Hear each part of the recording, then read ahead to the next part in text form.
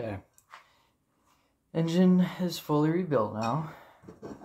Got this new cover because, you know, I don't think that one's gonna work.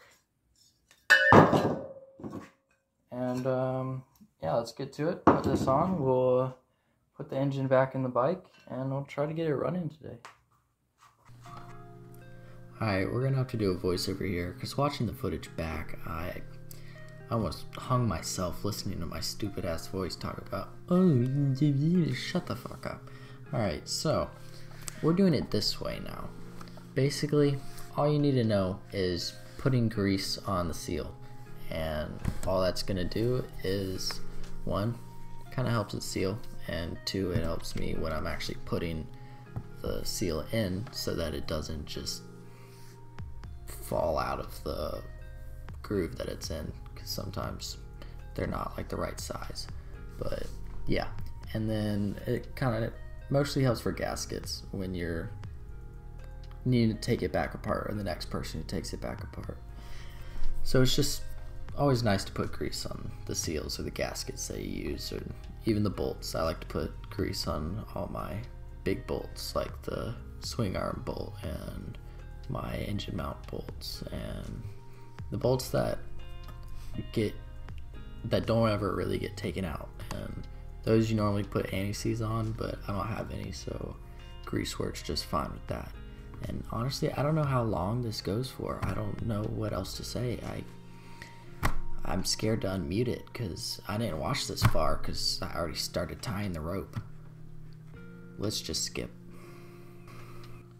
And oh my god, we're back. I still sound like a hairless rat that just crawled out of the sewer and looked at the sun for the first time in 40 years and just started burning. Anyways, sorry, I just had a flashback. Alright, anyways, all that you need to know is I'm putting the engine case on. Ooh, look at that. I can put some screws in a hole.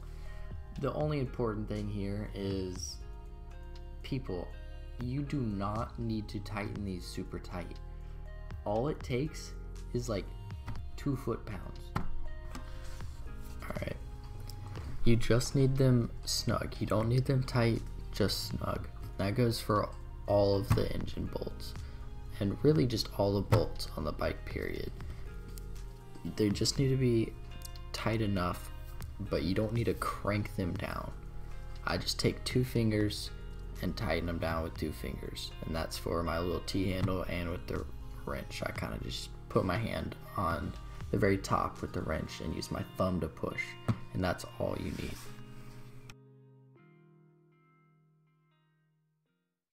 Alright, we're gonna give this frame a little shoe shine before we put the engine in. Just a little one, because not gonna clean it right now.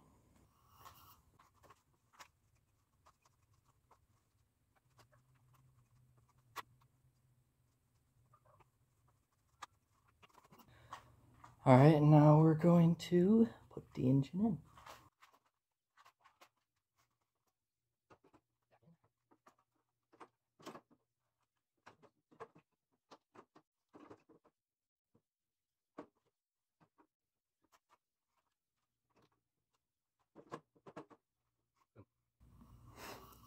Alright, engine's now in. Let's put the mounts on. Alright, now for the engine mounts, we're just going to do the same thing that we did for the gasket. We're just going to take some grease,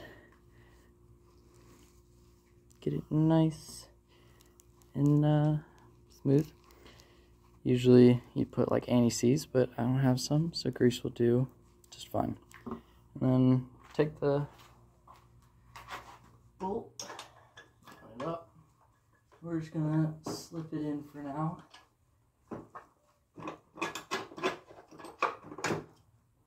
Should I get it all the way through?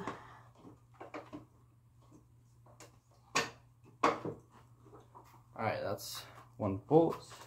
And we're gonna do that for all of them. I'll see you when all the bolts are in.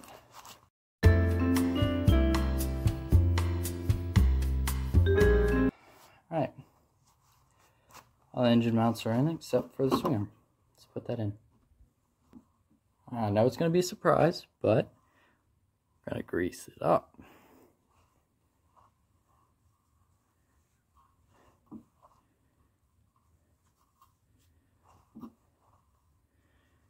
This just helps it for me if I need to take it apart again, or the next person who takes it apart. Hopefully we won't need to do that though. Come over here. Start it. Lift it up.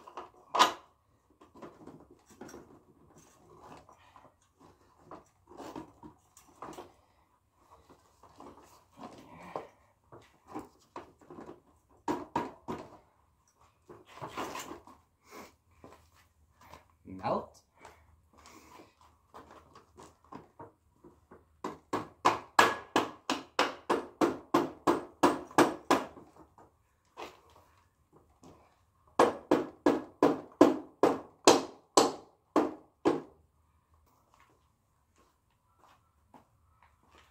There's a little notch at the end that slides in this hole. Mine was just a little crooked, so I couldn't pound it in the rest of the way. Now it's all good. Pound it in the rest of the way. Get a wrench.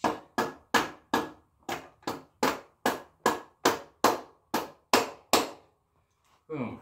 All greased up. It's in all the way. And look at that. Perfect. Now let's put the bottom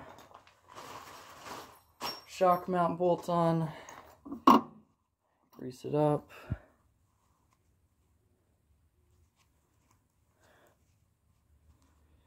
Alright, let's now put the front sprocket. We got new seals. Both just go right on there like that. Alright, so those two O-rings went behind this little thing, and they'll seat right in there as the seat's around it. So those both go on there. This will go on, seat in, and the sprocket. Then we have a little seat clip. That. Seat it in place so you know it doesn't fly off when you're riding.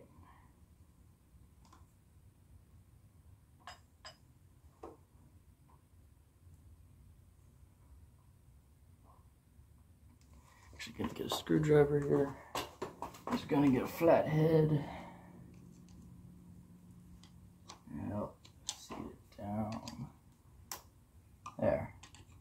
I don't know if you heard that click, but clicked in.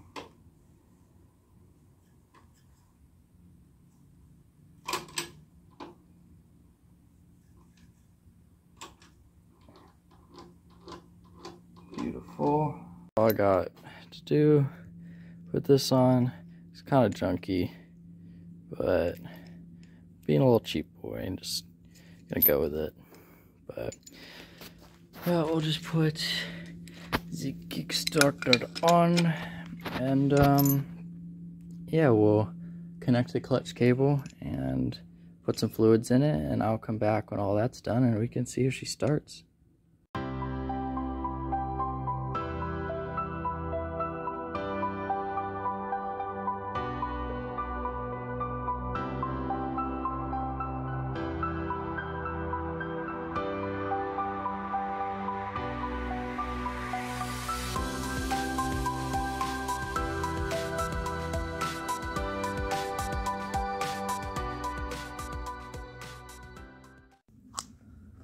Alright, so this calls for 850 milliliters. Focus, you can do it. Focus, focus. The right thing. 8:50. Bikes come together, and you may notice that there is no muffler on it at the moment. That's because it is in 2 pieces. So I will need to weld that back up. I'll just get the angle right, and then I'll weld it back up, stick it in, bolt it on, and we should be good. All right, everything's hooked up, all the wiring, except for the kill switch. I didn't even realize that's in there. This bolt's not on. Don't even know where it is, to be honest, but I'm not taking it for a little test ride, so it's okay to just start up. Gotta rewire the kill switch. There's no leaks, which is very relieving. That, because like I said earlier, this engine has been completely rebuilt, so cases have been apart, new top end, new bearings, seals. Bottom end was good. Actually, no, the transmission, I needed a whole new transmission. So rebuilt the transmission, rebuilt the top end, new bearings while I was down there, rebuilt the swing arm. I'm gonna have to rebuild the shock linkage. The rear wheel bearings are shot too. Rebuilt the forks. Gold Series FMF. Yeah, hung the cylinder out. It's not a big board or anything because I think that's stupid. But yeah, sun's setting. It's looking nice. Let's get this baby fired up. Alright, it's got good compression.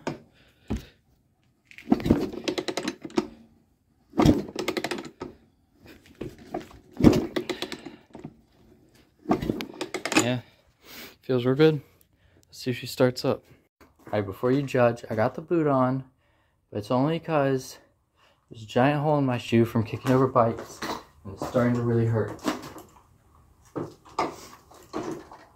Yes, son. Chokes on.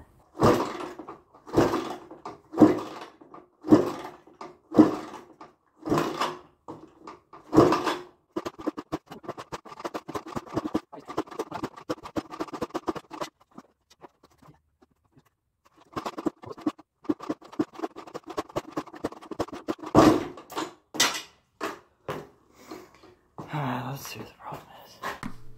Bro, look at this Samsung wannabe ass 3 pixels a second quality right here. That is some... Dude, you can barely even see the sparks happening, but you get what's happening. God, that sucks. Alright, we adjusted the fuel air screw mixture by a few turns and a half. And it's probably going to idle really high when I start it up. We'll just adjust it from there, but let's see if she goes now.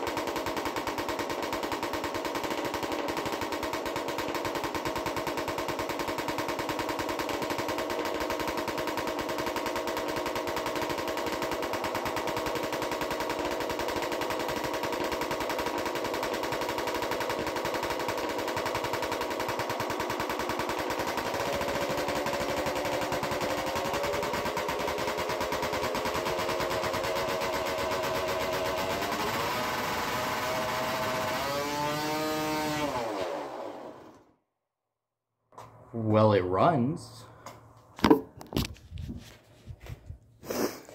Maybe that wasn't a... That was so freaking loud.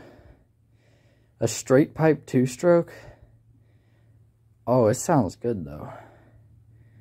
I can't hear jack shit right now.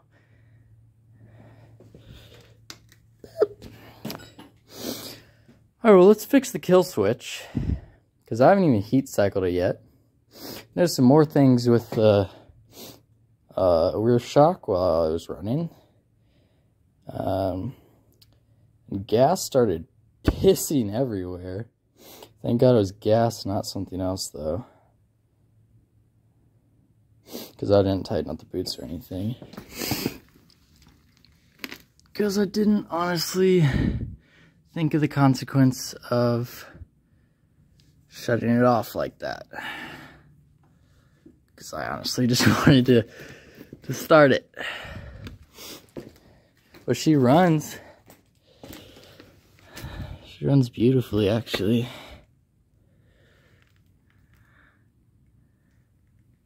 Yeah, I was just coming out of the boot. Alright, well, let's fix up the wiring. Let's tinker with a couple more things, but she runs. I pulled the spark plug out and it is soaking wet. So we are running tad rich. Adjust fuel air screw some more. Try to get it right. And yeah, the wiring is really old and probably gonna need to get some new ones, but we'll figure it out. Doing a voiceover here because, you know, I forgot to do a transition and actually explain what I'm going to do next. So, as you can see, welding up the pipe, and those are some horrible welds. Like, God, my grandma could weld better than that. But, to be fair, this is my third time actually welding something, and I learned how to weld like a week ago. So, screw you. I was proud of that. Still am. So look at that, it didn't even turn out horrible. Welds at the top, didn't do those, so those are ugly, and it's not my fault. But, look, hey, I think I did pretty good. Now let's see how it fits on the actual bike. Alright, just loaded it up. No. Let's put it on and see if it fits right. It's looking way better now. Fits like a glove. Alright, I ordered up this new kill switch, just off eBay. Used one, so I'll take this junky one off, and I already took that other shitty wiring off, and hopefully this one will work, and I didn't just buy a piece of shit.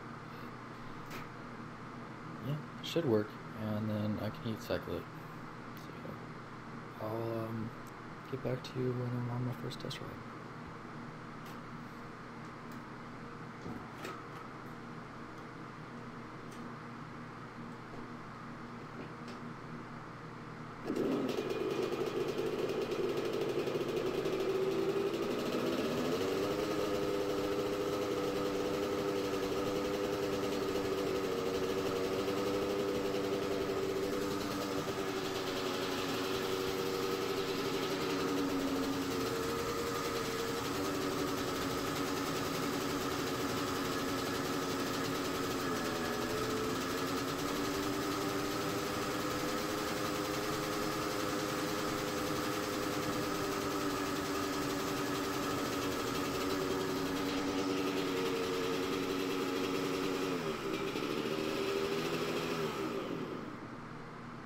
Kill switch works. Idle's really high. Can't tune the fuel air screw in anymore, so we're gonna have to tinker with the jets in the car a little bit, but should be good. Alright, as you saw in the last clip, when it was running super high, and I figured out that's because when the handlebars are turned to the right like this, it pulls the throttle cable, and it basically just revs it up like you're going at half throttle, because the throttle cable is ran on the left side of the frame, so that, as you can see, when I turn to the right, it pulls the cable tight, and it basically pulls it a little bit. So I'm gonna have to reroute that, so we'll do that, and then we'll get the back brake set up. I'll show you what I mean really quick when I turn the handlebars.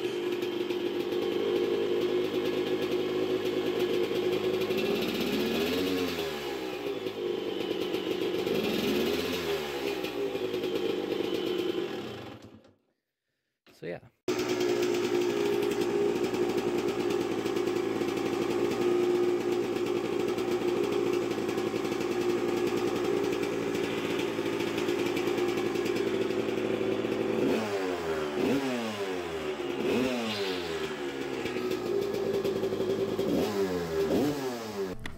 Alright, so I got this used back brake assembly off of eBay, and since it's used, I'm gonna clean out the lines and clean off the brake pads and just clean everything up because it's used, and get all that yucky old brake fluid out. While this time lapse is playing, I'm just gonna teach y'all how to bleed the brakes, and this goes for front brake or back brake, it doesn't matter, they're both the same. So let's get started. First things first, there is a little nipple on the back brake and the front brake, the actual caliper, and I'll put a picture up on screen, but there's a little rubber cap over it. You just pop that off. There should be an 8mm, the whole nipple is like a nut, and you just pump the brakes down as like hard and as far as it'll go, and then you break it loose, opening it up so air will flush out, and that's what bleeding the brakes is. You're just flushing out all the air in the lines and the brakes. So you just repeat that process of pushing the brake pedal all the way down, and then you're gonna break open the line, or break open the nipple so the air comes out, and then you're gonna close it. Make sure you close it and you're still pushing down on the brake, so you're not opening it and then letting the brake pedal back up, because that'll just suck air in. So you're just repeating that process over and over again of pushing the brake pedal down as hard as you can, as far as it'll go. You don't have to like put a lot of force on it, you're just pushing it down, and then you're breaking that nipple loose, air will come out, and then you'll just tighten it back up and bring the brake pedal back up, push it down again, and just repeat that process until fluid comes out. And once fluid comes out, you're all good. Brakes are bled, and it might take like 10 minutes or so, and sometimes you don't always hear the air flushing out, so don't get like, oh no, it's not working. It's working. If you made it this far, I just want to say thank you, because it's my first video. Don't really expect a whole lot from it, but my dream kind of is just to build up a community and teach people all I know about this stuff. I love doing this, and I just want to share the information. I have big plans for the future. I recently just got a CR500. It's an 84, first one they ever made. I'm super excited to start working on that. I have YFZ450 that I'm working on. Lots of plans for the future, and hopefully I can build up a community with y'all, and I don't have a use for them, I just rebuild them, so I would like to give them to y'all when I rebuild them. And I'm going to get into, like, I have powder coating stuff and all this plans that I have for the future, so I'm super excited and hope that I continue to grow. But if you like this, please subscribe and share with your friends. Thanks.